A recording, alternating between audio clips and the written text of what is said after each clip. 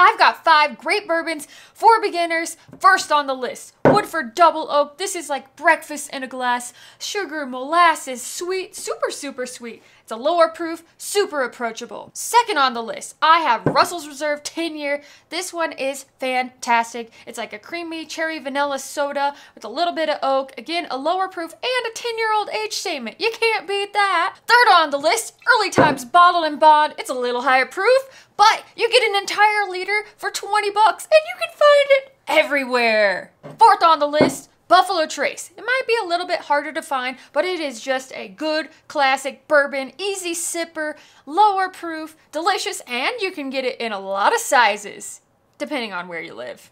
And last but not least on my list is Smoke Wagon, straight bourbon whiskey. You gotta go with it, gotta have the MGP, especially if you know me. You know I love my MGP. Plus, nothing says America like bourbon.